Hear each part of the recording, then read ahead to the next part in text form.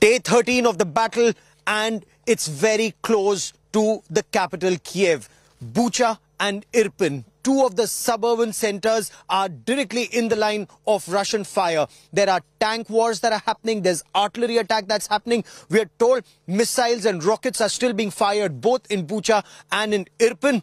People are desperate to get out. The army here in Ukraine, it's not only battling the Russian forces, it's also helping evacuate the elderly, pregnant women, children, and those who are desperate to be out of the line of fire. India Today's Geeta Mohan, Pavan Kumar, and I with our top story. Місто Буча, 3 березня 22 року.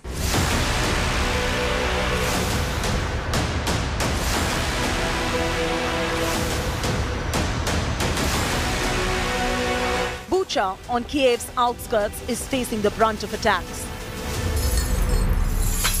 You can hear shelling in the backdrop, and hundreds and hundreds of people are fleeing this battleground. They're fleeing the war zone. As Russia advances towards Kyiv, the capital suburbs are feeling the heat of missiles. You can hear all the Russian action. It continues, maybe at a distance, but it is quite a scare. We have residents from Bucha. Bucha was left bruised and battered after a severe pounding by the Russian artillery. The broken bridge and broken lives. Now a desperate attempt being made to rescue senior citizens. Easier said than done. An effort is being made to rescue these people from this broken bridge. Now this place in the Bucha district in Irpin is directly in the line of Russian fire, and people are desperately trying to come out. The town began emptying as citizens fled to safer places. This is a very crucial bridge to enter Kyiv, and this bridge has been blown up so that the Russian forces are stalled. While the Russians may have their bridge-laying tanks, but getting those tanks in position here or finding another easier access to Kyiv will stall their advance, and this has given time to the Ukrainian forces. We have residents from Bucha leaving their homes either on foot or being taken in ambulances and emergency services that have been pressed into action only for evacuation right now in Bucha district. The whole night, people over here really had to go through a lot of Russian action. So it is continuing. There are many areas that are absolutely unsafe. We see a lot of war techniques, a lot of tanks, a lot of army, and a lot of foreign people. Are they Ukrainian or Russian? No, it's not Ukrainian people. It's not Ukrainian. It's Russian people. Ukrainian defense forces are doing their utmost to stall the Russian advance. The situation is extremely grim. The Russians seem to be advancing, and that is why this area is being evacuated. If you notice, only military personnel here in this Irpin Bucha belt here in Ukraine. But hold on. Be very careful, Pavan, very careful. These are anti-tank mines that are laid on the road here. So now you can make out how dangerous the situation is. My camera person Pavan was very close to these anti-tank mines that have been placed here. In some areas, you also have anti-personnel mines that have been deployed. Now we have been told that there are anti-personnel mines and anti-tank mines in this area. Even trains are being put to use to block the Russians from moving towards Kyiv. Look at the desperate measures. There is a train track. Goods trains have been parked in the middle of the road. This is a track that crosses this. Now, right now, vehicles can pass through this, but should the Russian advance be close, and there are red lines at every flag and red flags being put, the moment those red lines are breached, this track will be closed, and this track incidentally is also manned, which means where we are right now, these trains will be in the middle of the track. Attempt is to stall the advance of the Russian army towards Kyiv. Fighting with their backs to the wall, Ukraine is appealing for help. People are really Please close the sky. Close the sky. That's the message. That is exactly the message that Ukrainians, this young lad over here says, close the skies. We've heard this time and again that NATO and the West are not announcing closing of the skies, and unless and until that happens, an angry soldier there, this Russian action will continue. So the demand of Ukrainians over here is to close the skies. A no-fly zone over Ukraine is just a must. But the Russian war machine outside Kiev is huge. For how long can the Ukrainians resist them is anybody's guess. With Gaurav Sawant and Geeta Mohan in Bucha district, Bureau Report, India Today. The Russian forces are regrouping to target Kyiv, and this is the assessment of the Ukrainian army. Top generals of the Ukrainian army have said that it's not just the Russian motorized and mechanized forces, but also the special forces, Spetsnaz, the Wagner forces, the Chechen fighters. They're all infiltrating into Kyiv to launch a multi-pronged offensive. The apprehension is there will be an assault from the outside. There will be heavy air power used, and Su-34 fighter bombers are already being used. The apprehension is that there will also be an attack by the Russian special forces from the rear to target Kyiv's defenses.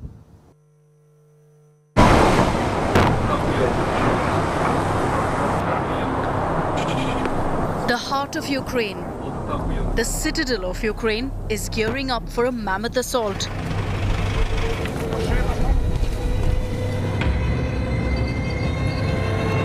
There's a huge Russian convoy slowly making its way to the city of Kyiv.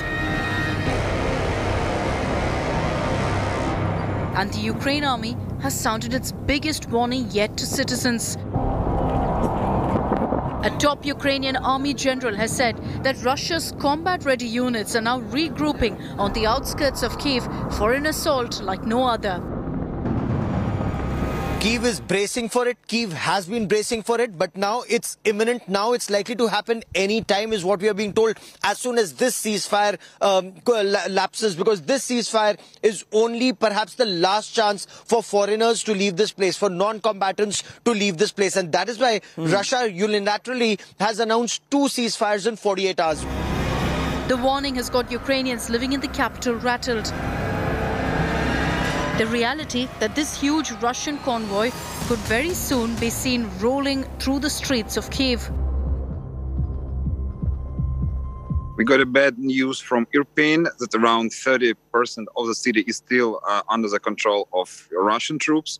And the bad news is that the army of Kadyrov, they're just getting into the houses of people.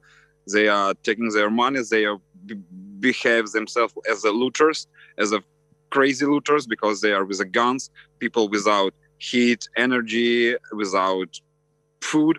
It's very hard for them, and the Kadyrov army takes the last that they can take from these people.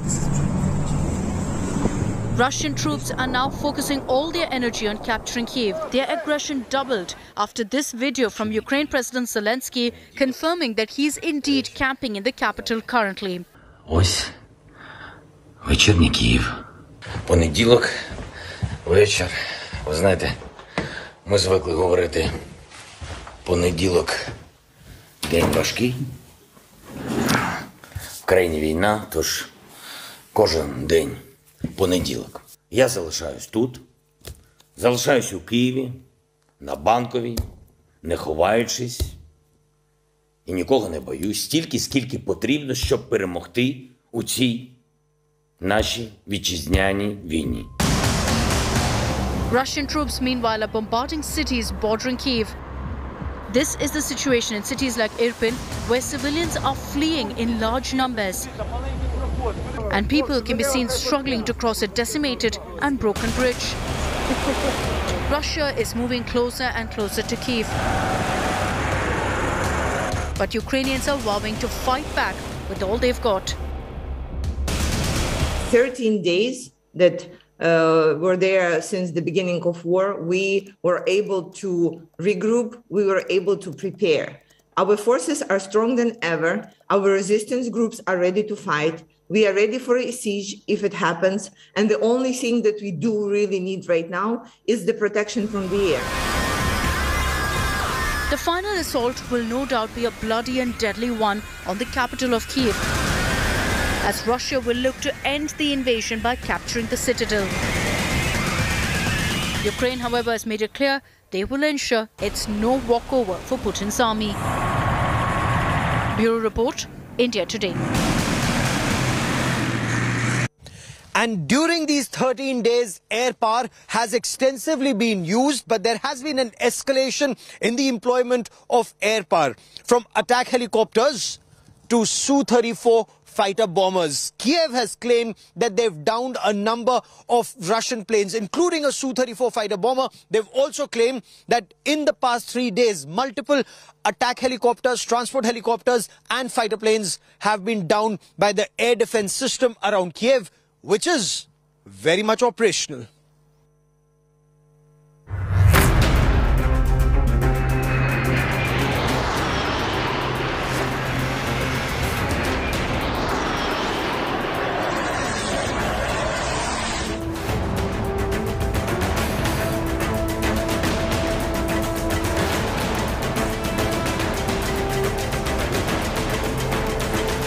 Russia fiercely escalates airstrikes on Ukraine. It is using its fighter jets to hit key Ukrainian cities. In the last 72 hours, Putin has unleashed the fury of Russia's hellbirds on Kiev and Kharkiv. Ukraine claims to have shot down a Sukhoi Su-34 fighter bomber in Kharkiv on Monday. They have released images of the debris of a Russian plane, completely destroyed and demolished. Ukraine also claims it has shot down more than 7 Russian war machines in the last 3 days, including jets and Mi-35 choppers. Ukrainian authorities have shared several images of pilots who they claim are Russians now in their custody. Мимо помилилось. Нет, это я знаю. У тебя слетное задание было, где карта? Russia is using its formidable air superiority to control Ukraine's skies.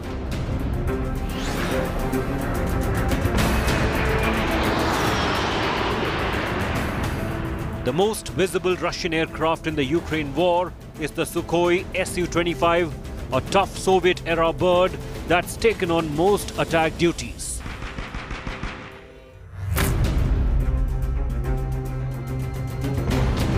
The Mi-24 is also being used by the Russian forces. They are sturdy, heavily armed, and used to support ground troops.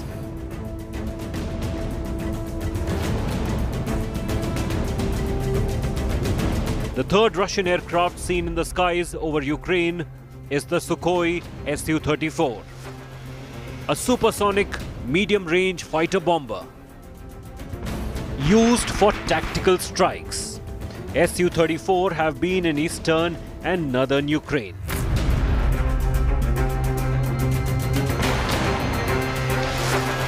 Another Russian attack helicopter on combat duty is the Kamau Ka-52. These images of one such helicopter made to force land went viral during the early days of the invasion.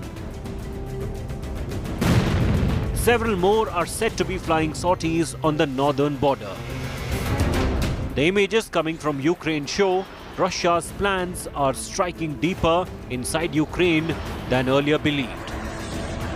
These airstrikes could be the prelude to the real battle for Kiev. Bureau Report, India Today.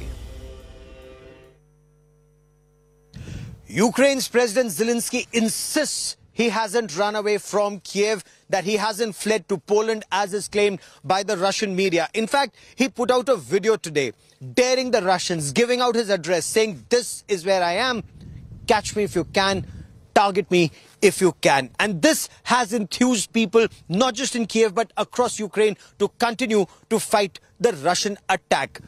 The president has addressed several world leaders, asking them to do more, to provide not just fighters, but also air defense systems, unmanned combat aerial vehicles, anti-tank guided missiles, surface-to-air missiles, for him to continue to be in a position to protect his city, his people, and his country.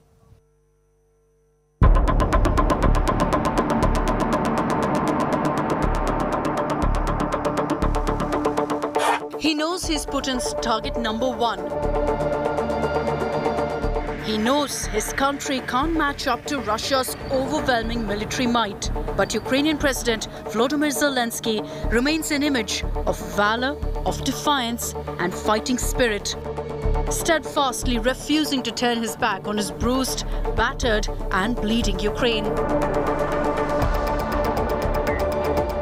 In an open dare to Putin's army, Zelensky released a video giving out his exact location, saying he stays right there in Kyiv and not in hiding, showing the images from the lane outside his residence in this video message. Вечірній Київ. Понеділок, вечір. Ви знаєте, ми звикли говорити понеділок день важкий. Every time the Russians claim that Zelensky has fled the country fearing for his life, Zelensky has released a new video shattering the Russian claims and never mincing his words while slamming NATO for letting down Ukraine and the United States for rejecting a no-fly zone, even donning the combat fatigue helmet and joining the Ukrainian troops in the front line. Президент тут. Всі ми тут. Наші військові тут, громадяни суспільства тут, всі ми тут. Захищаємо нашу незалежність, нашу державу. Так? Taking a cue from their brave president, thousands of Ukrainians have sent their families away to safety and stayed back to fight alongside President Zelensky. Supporting Zelensky in every step is the First Lady of Ukraine, Olena Zelenska. A vocal advocate of social causes, Olena through social media has continued to inspire and continue to provide comfort to Ukrainians. The big question remains how long the president and all his loyal men withstand the might of approaching Russian invasion army. Bureau Report, India Today. Now, in the wake of the relentless Russian pounding, whether it's through artillery or through rockets and missiles or air power, Ukraine's President Zelensky has sought international assistance, not just in terms of weapons, but also in terms of international fighters. He's asked for mercenaries, he's asked for veterans of the Iraq and Afghanistan war to join the forces. Those who are fighting to defend the country within, there has been an announcement of an additional salary. There's a salary hike, there's a bonus for as long as martial law continues in Ukraine. Get out of the train station, go to the safe zone. Michael Furcall says he is a former U.S. Army engineer who was in Rome studying archaeology when he heard Ukrainian President Volodymyr Zelensky's appeal for foreign fighters. Within days, Furcall was at the train station in the western Ukrainian city of Lviv, boarding a train to Kyiv, hoping to volunteer as a medic. I'm a little bit nervous, gonna be honest, but at the same time, like, it's not about me, it's about the people that are suffering there. So coming out, when you see the images, you see the people that are here right now, you understand that you're not suffering, this is more about them. Ukraine has established an international legion for volunteers from abroad, and Zelensky has publicly urged foreigners to fight side by side with Ukrainians. Some of the foreign fighters say they are attracted by the cause, to halt what they view as an unprovoked attack in a once-in-a-generation showdown between the forces of democracy and dictatorship, even if it may have been a tough sell for their families back home. They're not happy, to say the least. Definitely not happy, but they're proud. A man who identified himself only as Jax was among a group of British fighters headed to Kyiv. They were led by Ben Grant, who had just completed a month-long stint as a security advisor in Iraq. Grant was unclear whether his men would be deployed independently or as part of a Ukrainian unit. We're going to wait, to be honest, and see what the situation is as we get further in. Another man who said he was a former British soldier and Afghanistan veteran, who calls himself Kruger, warned that even those who have previously seen fighting might struggle in Ukraine's war zones. If you're out here as a war tourist, it's not the place for you. I think the realities of war, if you head out to the front, is going to be pretty overwhelming. Although it is unclear how many foreign fighters had arrived in Ukraine, President Zelensky said last week that more than 16,000 foreigners had volunteered. There are many foreign fighters who are now joining this fight for Ukraine. There are Georgians, there are people who are veterans of Iraq and Afghanistan war, retired soldiers from Europe and the United States of America. There are contractors who are coming in numbers. There is also an Indian connection. Sai, a 21-year-old aerospace engineering student from Kharkiv. When some of his friends, some of his classmates joined the battle, he joined them too. He's now a part of the paramilitary forces protecting the capital, Kyiv. He went to study aerospace and has now picked up a gun. 21-year-old Senikesh Ravichandran decided he could not be a bystander watching his adopted country being bombed.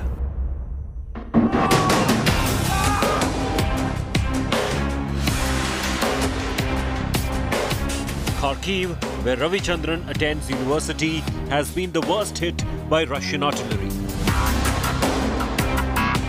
As missile rained on the city, the Coimbatore youth decided he would not evacuate.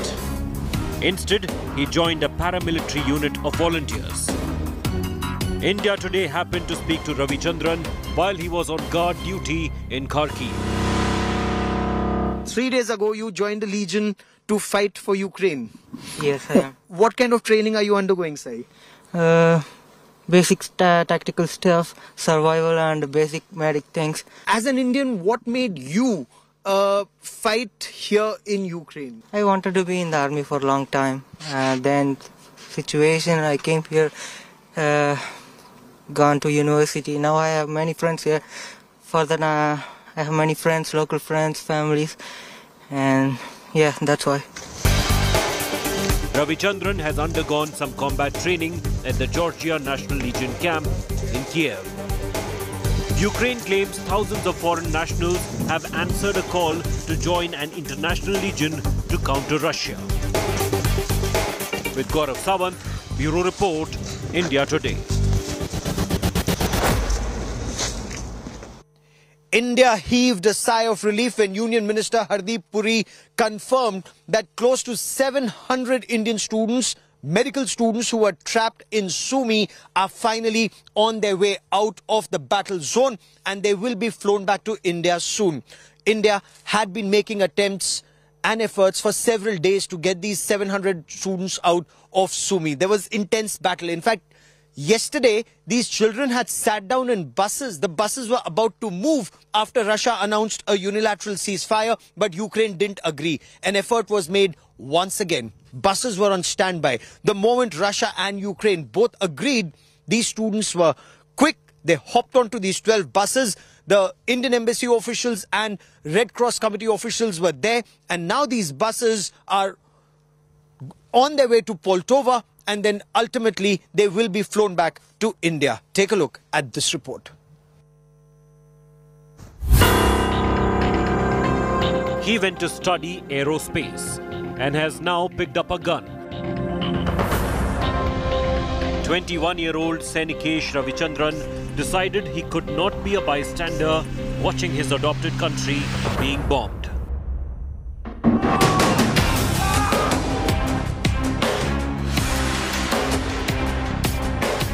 Kharkiv, where Ravichandran attends university, has been the worst hit by Russian artillery. As missile rained on the city, the Coimbatore youth decided he would not evacuate. Instead, he joined a paramilitary unit of volunteers. India Today happened to speak to Ravichandran while he was on guard duty in Kharkiv. 3 days ago, you joined the Legion to fight for Ukraine. Yes, I am. What kind of training are you undergoing, Sai?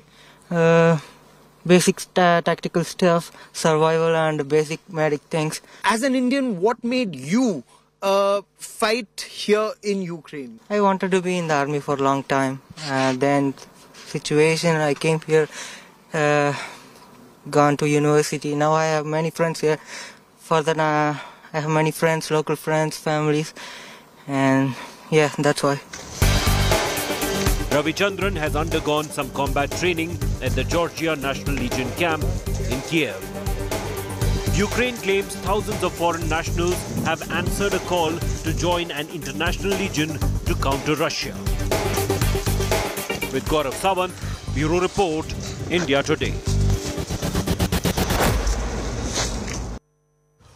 Hollywood superstar Leonardo DiCaprio of Titanic fame has Ukrainian roots through his grandmother, has pledged $10 million to the Ukrainian government.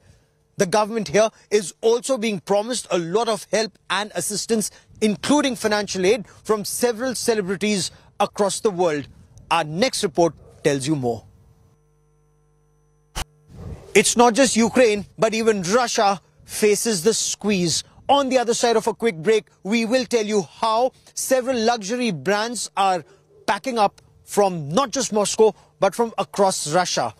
The oligarchs too are now facing the heat. India heaved a sigh of relief when Union Minister Hardeep Puri confirmed that close to 700 Indian students, medical students who were trapped in Sumy, are finally on their way out of the battle zone and they will be flown back to India soon. India had been making attempts and efforts for several days to get these 700 students out of Sumy. There was intense battle. In fact, yesterday, these children had sat down in buses. The buses were about to move after Russia announced a unilateral ceasefire, but Ukraine didn't agree. An effort was made once again. Buses were on standby. The moment Russia and Ukraine both agreed, these students were quick. They hopped onto these 12 buses. The Indian embassy officials and Red Cross committee officials were there. And now these buses are on their way to Poltava, and then ultimately they will be flown back to India. Take a look at this report. India's mega evacuation mission from Ukraine, Operation Ganga, enters the final stretch. Is it 10th day of war? 700 stranded medical students have been rescued from the war-torn Ukrainian city of Sumy. The Indian nationals have been taken out in buses to Poltava, another city less affected by the conflict. सूमी में इस समय हमारे कोई कल रात को 700 बच्चे थे, पर 694 एग्जैक्ट, और मैंने आज सुबह जब कंट्रोल रूम में बात की, वो इस समय अभी आपके इस इंटरैक्शन से पहले मैंने they were already in buses and moving out of Sumy to a place called Poltava, जो सेफ है. फिर पोल्टोवा से आगे लाया जाएगा. The Red Cross and Indian embassy officials have accompanied the convoy. From Poltava, students are all set to board trains to western Ukraine to finally fly out from one of the neighboring countries. There is around 600 students here in Sumy, only Indian students, and we are just requesting government day by day that please evacuate us as soon as possible. They just told us that to stay in your position and don't travel right now because the traveling is very risky right now to Poland or Romanian border. Indian students in Sumy had been seeking help from the Indian government for the last 2 weeks. We need our government right now! The evacuation was made possible after Russia and Ukraine agreed to set up humanitarian corridors to rescue besieged citizens. The breakthrough came after Prime Minister Narendra Modi held discussions with both Ukraine's President Volodymyr Zelensky and Russian President Vladimir Putin on Monday. Говорив із прем'єр-міністром Індії паном Моді, але є речі, які вирішуються не у переговорах, які не залежать безпосередньо від нас, а тільки від людяності, яку має перемогти у провідних столицях, має перемогти страх, має перемогти будь-які вигоди. І тоді ми побачимо, що українське небо безпечне. India has evacuated over 15,900 students from Ukraine through 76 flights out of neighboring countries. With Russia set to intensify attacks on Ukrainian cities, the Narendra Modi government has advised all remaining Indian nationals to exit the country. With Polomi Saha in Delhi and Gaurav Sawant and Geeta Mohan in Kyiv, Ukraine, Bureau Report, India Today. In this globalized world, any small development in any one corner has the potential of impacting the entire world. When you talk about the Ukraine-Russia conflict in its 13th day, the impact is being felt not just here in Ukraine, not just in Russia, not just in Europe, but across the world. There is an economic meltdown, and analysts fear it will only worsen in the days and weeks ahead. The impact will be felt, if not for years, but for several months. Missiles, airstrikes, bombings, evacuation. This is the war you see. There is another war raging, the one you don't get to see. The Russian invasion of Ukraine has triggered a meltdown in global economy, the effects of which could last for months. The immediate impact is on crude oil. Brent prices have jumped from $95 on February 24th, when the war started, to $127 in just 13 days. And now US President Joe Biden is banning oil imports from Russia. We're banning all imports of Russian oil and gas and energy. That means Russian oil will no longer be acceptable at US ports, and the American people will deal another powerful blow to Putin's war machine. US has imposed a ban. Russia says it will shut natural gas supplies to Europe. Moscow warns an escalation in the economic war could push crude prices $300 a barrel. European nations are worried that President Vladimir Putin might well use the gas weapon. The EU nations have the most to lose. While US imported only 8% of its oil supplies from Russia last year, Europe gets 40% of its requirements from Russia. The increase in the price of oil, gas and raw materials has and will have consequences on our purchasing power.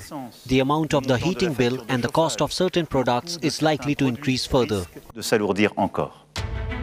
The crisis comes at a time when the global economy, coming out of a pandemic, was already bracing from rising inflation. All this has spooked the global markets. The S&P 500 started the week falling 3%, its sharpest decline since October. The Nasdaq Composite dropped 3.6%. It is now around 20% below its November highs. Back home, the Sensex on Monday dropped 2.7%, or nearly 1,500 points, to hit a 7-month low of 52,843. While it recovered a bit on Tuesday, the future is uncertain. Add to this the fall in rupee's value. The currency breached the 77 mark against dollar this week. The rising oil prices and drop in rupee's value are bound to impact India's budget numbers as well. The world is in for tough times ahead. Bureau Report, India Today. Russia too is feeling the squeeze. Several top luxury brands from across the world are shutting shop in Moscow and across Russia. The impact is also being felt by the Russian billionaires. Their yachts, their luxury homes, their palaces are all being seized almost across the world. The question remains, how long will President Putin sustain this campaign if he faces the heat within?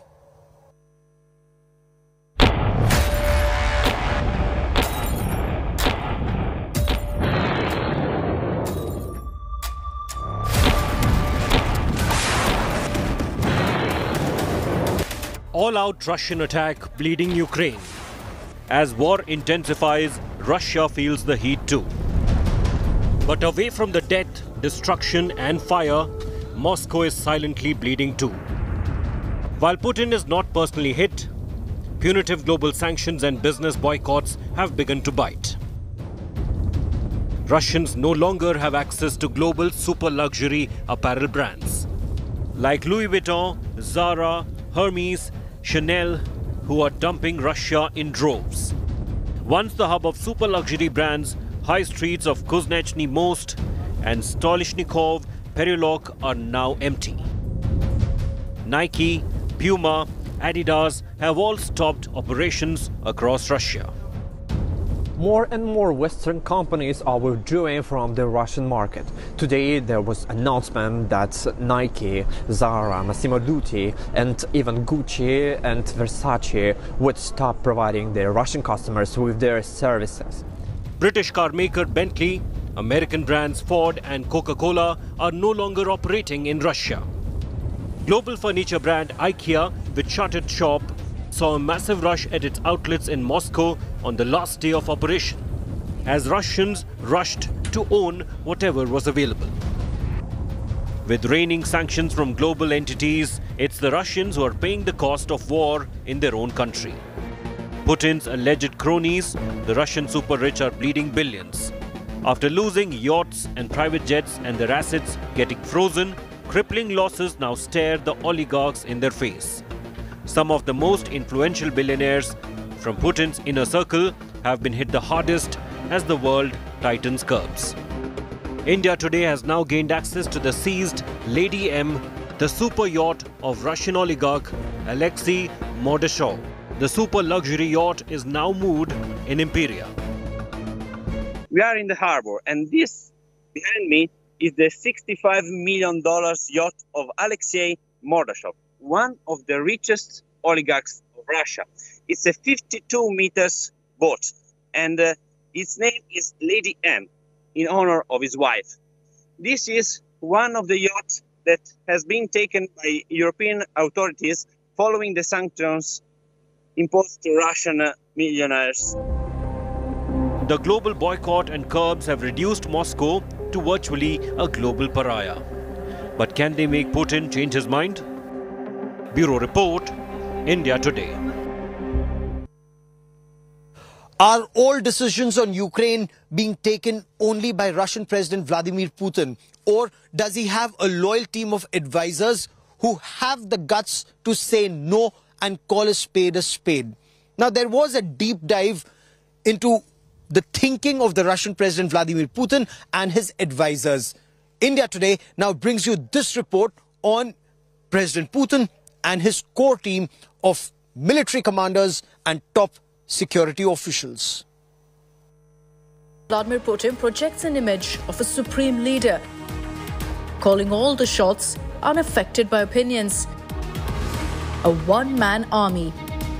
But that might be far from true. Putin has a loyal and committed inner circle comprising security and military advisors. Here's a look at Putin's closest associates who rose through the ranks of Russia's security services. Nikolai Patrushev is the head of Russia's Security Council. He's one of the 3 loyalists who've been with Putin since the 1970s. Patrushev was the head of the Federal Security Service from 1999 to 2008. Sergei Lavrov has been Russia's foreign minister for the last 18 years and is Russia's senior-most diplomat. He's been Moscow's voice on the global stage. Recently, Lavrov tried to defend Russia's invasion of Ukraine at the UN Human Rights Council, while most other members walked out. Vladimir Medinsky is Russia's former culture minister and is currently Putin's aide. He's acting as the primary negotiator in the ongoing Ukrainian war. Yuri Kovalchuk, a Russian oligarch, is Putin's close confidant. The oligarchs have often been accused of routing Putin's money to the West through investments in real estate and more. Alexander Botnikov succeeded Nikolai Patrushev as the director of Russia's all-powerful Federal Security Service. Botnikov is believed to be responsible for the number of detentions and restrictions imposed on civil society last year. Sergei Naryshkin has been the director of Russia's Foreign Intelligence Service since 2016. Naryshkin is believed to be Putin's close confidant all through his career. Anton Venu is Putin's chief of staff, who's set to play an active role in decision-making in the ongoing conflict. He's been sanctioned by the European Union, among many others. Sergei Shoigu is Russian defense minister since 2012. It's said he accompanies Putin on hunting and fishing trips to Siberia. In the past, he was seen as a potential successor to Putin. Valery Gerasimov is the chief of staff of the Russian armed forces since 2012. He's played a major role in Putin's military campaigns and was spotted overseeing military drills in Belarus recently. Some say Gerasimov, who's viewed as an experienced military strategist, could have fallen out of favor after a slow start to the Ukraine invasion. These are Russian President Vladimir Putin's most trusted people. But how much does the Russian president actually listen to them? That's another question no one has answers to. Bureau Report, India Today. India Today has the biggest team of reporters here on Ground Zero, from Kyiv to Kharkiv, from Irpin to Bucha, and we will continue to get you reports from Ground Zero. But that is all I have time for on this special broadcast that comes to you from the Ukrainian capital, Kyiv. That is all camera person Pawan Kumar and I have for you on this special broadcast. Many thanks for watching. For all the latest news and updates, stay with India Today.